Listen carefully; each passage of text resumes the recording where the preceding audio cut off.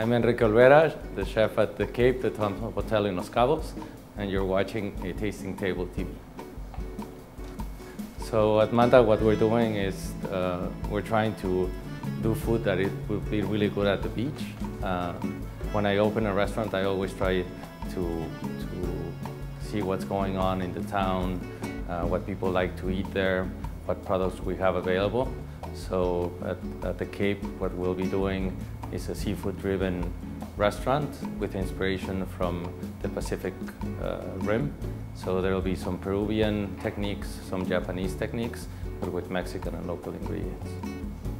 So we're doing an octopus cocktail. In Mexico, we'll use octopus from Campeche.